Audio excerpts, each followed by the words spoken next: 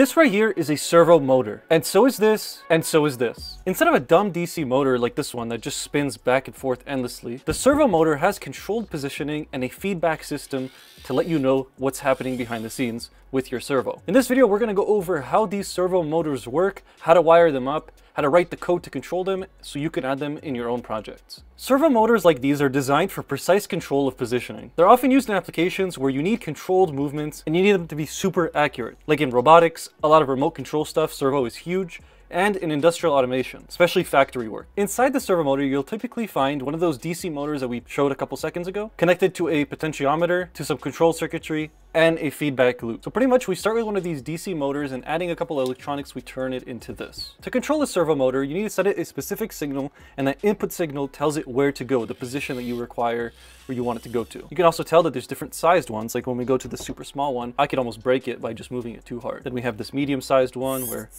you can hear I'm moving the motor around. And then you got this one, which is rated to up to 60 kilograms, and I can barely move it with my hands. So when we send that signal to the servo motor to tell it where to go, it keeps moving until it gets to that desired position. So it's kind of doing like a check where it moves. Am I there yet? No. Keep moving. Am I there yet? No. And it just keeps going until it hits the position that you want it to, and then it shuts off and stops. The reason we can read that position is because we're using a potentiometer, which I don't know if we've done videos on before, but all it does is give you the position of something that's being rotated.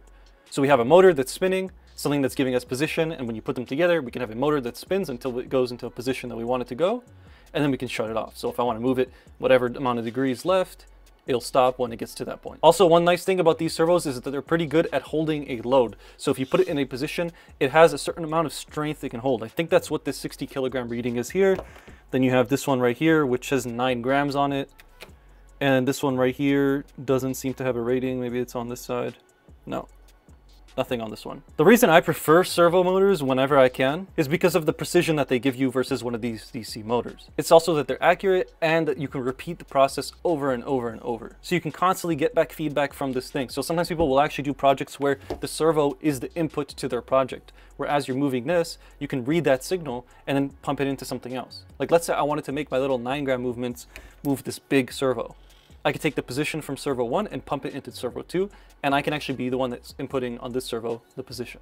So I can use it like a potentiometer, but it could still move itself. DC motors are usually preferred for their simplicity and continuous rotation, and the fact that they're a lot cheaper than these big things. From what I remember, these 60 kilogram ones are about $25 each, and a pack of 20 of these 9 grams went for about $40 through AliExpress. So they're cheap, but not as cheap as the DC motor. So I guess it depends on the kind of project you're doing, but if I have the option, I'll always take the servo over the DC motor. So we're going to do a little demo where we connect the servo up to a microcontroller, and then we control the servo and read the information coming from it. In my case, I'm going to use the small 9-gram one because I don't need a power supply for it, so I can run it straight off my board. But if you do have a bigger one like this, you might need a power supply off on the side. All we need for the demo is our servo, a microcontroller, and then some cables to connect it up. These 9-gram servos usually have the same wiring. They have an orange or yellow cable, a red cable, and then a black or brown cable. The orange cable or the yellow cable is going to be the signal, the red is going to be the power, and the brown or black is going to be the ground. For the signal, we're going to be plugging that into number 9 on the microcontroller. We're going to be using an Arduino Uno. Then for the power, we're just going to be going into 5 volt on the board. And for ground, we're going to be going into ground. That's all you need to move this 9-gram servo. Pin number 9, 5 volt, ground. Also, one thing I forgot to mention, not all servos have the same amount of degrees of rotation that they can do. This one is limited to 180, so you can see there, all the way to there, and then it locks. That's it. You can break it if you push it through. Whereas I have ones like this that are 360. You can go all the way around. Some of them can go endlessly like this one. Those tend to cost a lot more though. So we're going to have to consider in our code when we're writing for this that it's at 180 degrees on each side. The code for this is pretty simple because we get to use a library like in other videos. The library is called Servo, so we're just going to go into our library manager and we're going to go download Servo. We're going to go right here and download the Adafruit PWM Servo driver library and then install everything that needs to be installed. Once you do that, just try and upload the code to your board and see if it throws an error to make sure you installed the library. We can see here that everything's installed to the board. We're not getting any errors, so we know that this works. Then what we're going to do is create a servo object to control the servo motor. So we now have an object called myServo, and that's going to be our servo variable. Then we're going to make a little holder variable that is going to hold the value of the position of the servo. So ideally, this would go between 0 and 180 because, like I said earlier, this is a 180 degree maximum servo. Then in the setup, we need to declare our little servo there. We're going to attach it on pin number 9, which is the one that we used earlier. You can also put this as your own variable outside, but I didn't think it was worth it because it's just a little short piece of code. Then inside your loop, we're going to make 2 different loops. The first one is going to be starting at position 0. We're going to increment until we get to 180. And then after that, we're going to do the same thing, but the other way around. So now we're going to go from 180 to 0. So the idea is that we go to full tilt and then back to 0. And we just keep repeating that over and over and over. You can see here, we just go servo.write and then position, and that's how we write the position. And we put a little delay here to take 15 milliseconds between each increment. So let's actually upload that to the board. I'm just going to turn this to full tilt, and I don't know if you can see that on the camera. Maybe I have to get closer. But now our servo is rotating 180 degrees and then going back 180 degrees. It's as simple as that. In our case, we're using a loop, but you can always just comment this out. Let's upload that to the board so the servo stops spinning. And we could just go and grab this line right here and put it, let's say, in our setup, and we can say, I want you to go to position 30 or 40. I'm going to upload that, and you can see in a second here, that servo just moved super quick to that position.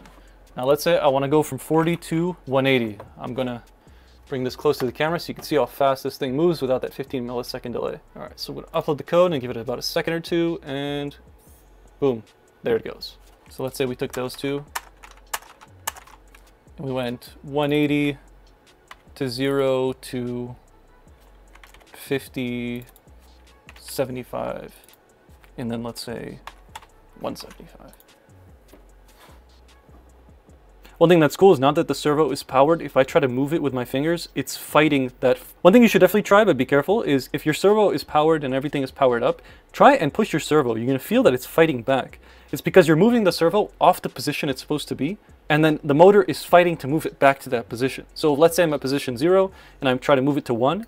If I get it to 1, the motor is instantly going to take it back to 0 because it's constantly trying to stay at 0.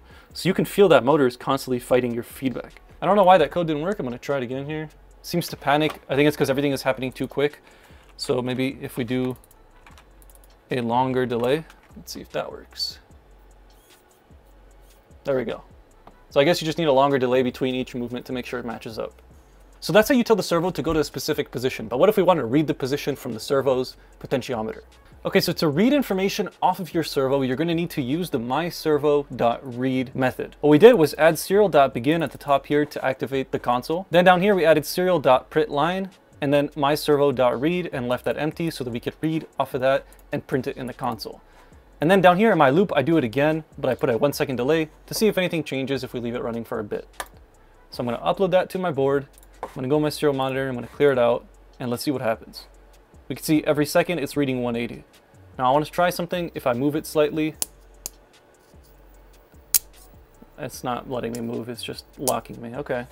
Now what if we go up here, grab this, and move it to 140, let's say. We should upload the code.